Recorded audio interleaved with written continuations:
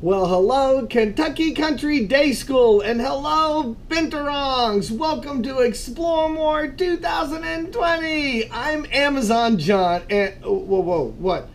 You don't want to be called Binturongs? Would you rather be called a bear cat?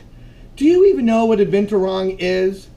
What is a Binturong? It's this guy. Look at him. Isn't he great? I love a Binturong. Not everybody knows that a Binturong is a member of the genet family. They're in with civets and really crazy animals, and they are amazing. This Binturong here with his big bushy tail lives in trees, and he's a wonderful climber, and they are great at running and jumping, you name it. They can take down lots of animals to eat as prey, and the best part is every Binturong smells like popcorn.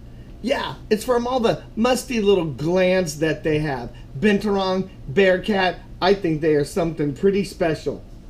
Wow, all of a sudden I feel like Tim the Toolman's neighbor or something.